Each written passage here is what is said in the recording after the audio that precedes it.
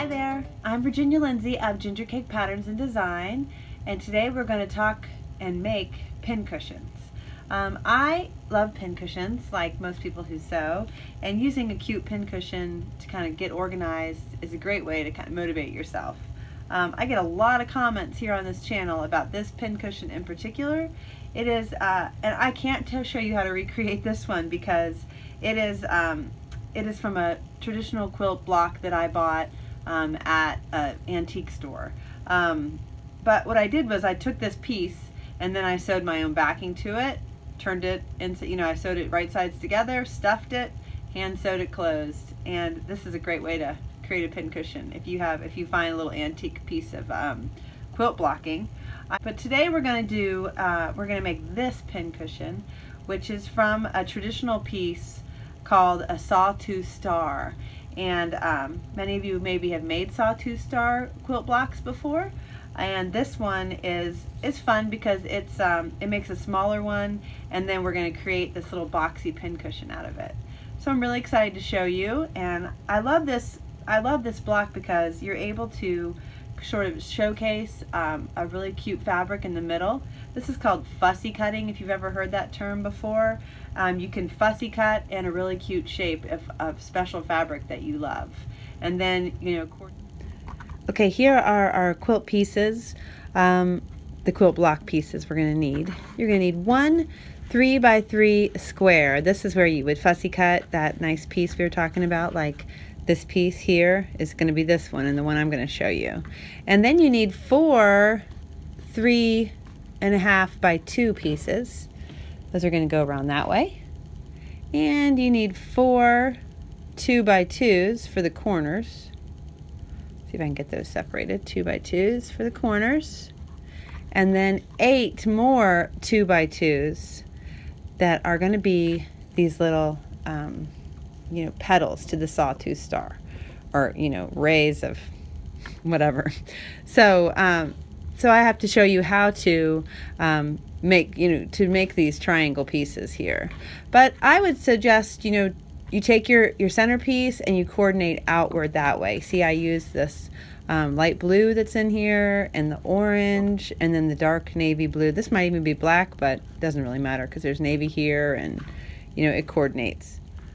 Okay, the first thing you do is you take these little pieces and you draw a line straight through the diagonal on every single one of them. I'm just using on every single one of these dark pieces, not on these orange ones. You don't have to draw a line on those. But on all these orange ones, you draw a line straight down the middle. You can use a straight edge if you want. I'm just kind of eyeballing it. And the reason we're doing that is because after you've drawn a line on all of those, then you're going to take it and you're going to place it right on top of the 3.5x2 inch pieces, and you're going to sew right down here like this. And then you're going to let's do that, and then I'll come back and show you what to do next. Okay, here's the piece. I sewed it. Now I'm going to clip my threads. One thing that's really great to do when you're doing quilt blocks is to clip your threads as you go. So I have it like this. You see I sewed right down this line that I created. And now I'm just going to cut this right here. And those are just waist pieces. And then I'm going to press this like that. Okay? And the pressing, I'm just going to press the whole seam out towards the corner. That's just easier. And then I'm going to do another one. After I press that, then I'm going to sew this piece on right here. Straight down that line. So this is already pressed out. I sew this one, and then it's going to look like this. And it's going to, see, I'm going to cut this off just like I did that one. Press it that way. I'm going to bring it back when it's done. Okay, there it is. I sewed it on straight down that center line that I'd marked. Then I cut off that corner just like before, pressed it. See that?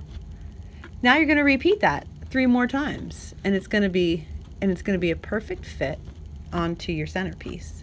So I'm going to come back after I've done 3 more of those just that way.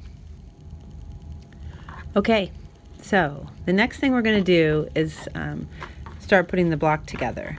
And I'm going to put this piece and this piece, I'm going to sew these two on either side of my main center piece. Okay, but don't sew these two on yet, because what you need to do first is sew these blocks to the corners. Like this. We're going to move this up here so you can see. Like this and this. Okay, so I'm just going to fold these over to show myself I need to sew those on.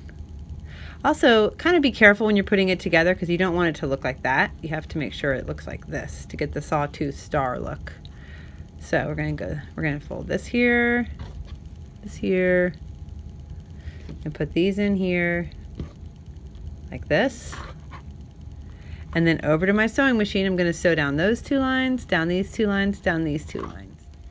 Okay, I wanted to talk just a little bit about the seam allowance. I'm actually using my walking foot, but you can also use a 1/4 inch foot that just makes quilting really perfect. I just use my walking foot, and I try to keep a really consistent seam. I also don't do a lot of back stitching on these little pieces because my machine often will kind of eat those little pieces up and I'll have like a lump. So see how that is done, and I'm trimming my threads, and now I'm going to press both of my seams out towards the outer pieces so it'll lay nice and flat like that. And now I'm sewing the sides of the star onto the main center piece. Again, I'm not bothering to back stitch and clipping my threads as I go. But this time I'm going to press the seam towards the center piece like this. Okay? Here I am back at the iron, and I'm going to just press that center seam, or that seam, onto the center piece towards like this. And then I go ahead and usually just kind of give it a press on both sides. Okay? Now you can see that all the pieces are going to line up beautifully to put this together. Won't that be such a cute block? Here, let me show you a little bit better. Oh, it's so fun. See it? Okay, so the last thing I have to do is sew this onto here and this onto here. And when I do it, I'm going to just make sure that these seams are lined up. This seam and this seam. And that'll give me a really pretty block. And sew all the way down there. And then I'm going to again press the seam in towards the center. I'm going to show you that when I'm done. Okay, I'm on the back of the star here, and I'm pressing this seam I just made in towards the center piece. Okay. Look how cute. Now the reason I wanted to press all those seams in towards the center is because I'm just going to do a top stitch to kind of emphasize the center block. I'm going to top stitch a whole nice square right here on top. And then we will sew it to the back. But you can see what a darling quilt block this makes. I just love it. And you obviously don't have to make a pincushion from it. You could make a variety of things. Okay, so for my backing, I'm just going to use, two of the fabrics that I used for the star, and I overlap them a little to make sure that I used plenty for my seam allowance. I'm going to turn it over like this, and then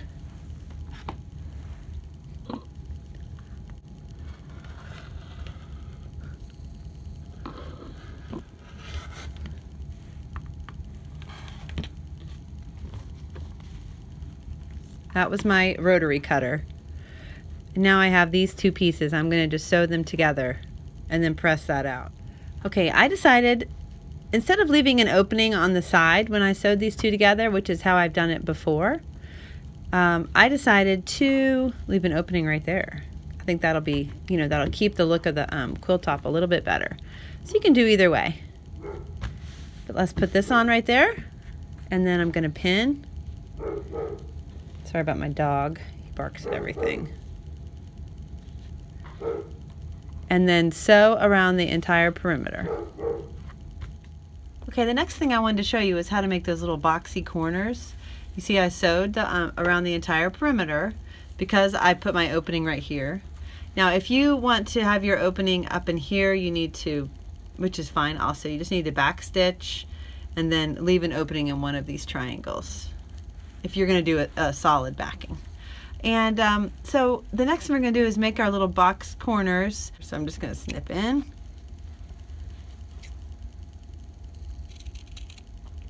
Again, like if you haven't done this before, I would go ahead and draw it on there.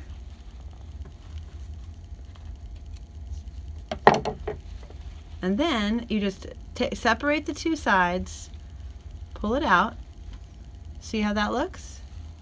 Kind of looks like a little X, And you take your fingers and you open that seam up to lay flat. And this seam too to lay, so you flatten it all out into a little piece right like this. And then over at your sewing machine, I'm just going to move this so you can see my sewing machine. You just keep your thumb on it.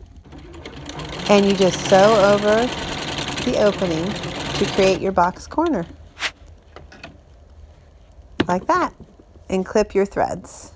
And you are done. Okay, the next step, you have your box corners. Just turn it on inside out.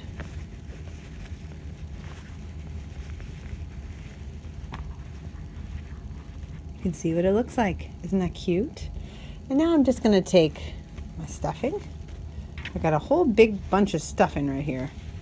It takes quite a bit to stuff to get a nice, I like to get my things really full of stuffing. Just fill it up. And I'm just going to sew this opening with a ladder stitch. I put a knot at the end of my, this is a pincushion, so it doesn't have to be perfect. Sometimes I kind of do like a loose ladder stitch and then pull it tight as I go. Not too tight or you get that kind of puckering. You want just the right amount of tension there. And then it kind of it shows up less, in my opinion. Okay, so just do that. And then we'll be back. Here it is. Now, that didn't turn out looking all that good, but so maybe it is better to have it on the side. So it won't matter though. So it's nice and it's kind of springy, and what I might do, which I've seen other people do, is kind of put it under some heavy books for a day, and that really flattens it out. I kind of think I might want it sort of flatter, but this is what it looks like, and I think it's so cute. I hope you like it. Here's the other one to kind of compare it. See, aren't they precious? I love them. I hope you get to make one. Okay, there you have it. A traditional quilt block, the Sawtooth Star, made into an adorable pincushion. I think we need new pincushions when we're about to start all of our holiday making. So I hope you guys get to make one and leave a comment. I know I have some really big quilters out there, and I would love to hear how you would do, what you would do differently. Am I doing something, that is inefficient or would make things better, or that you would get a more perfect block from? Leave some comments and let me know your thoughts and how you could help out beginners doing these types of things. We want to make quilting easy and accessible for people. So there you go, the Sawtooth Star pincushion. Please subscribe to my channel and give me a thumbs up and let me know what you thought about the video in the comments. Thanks everybody, bye-bye.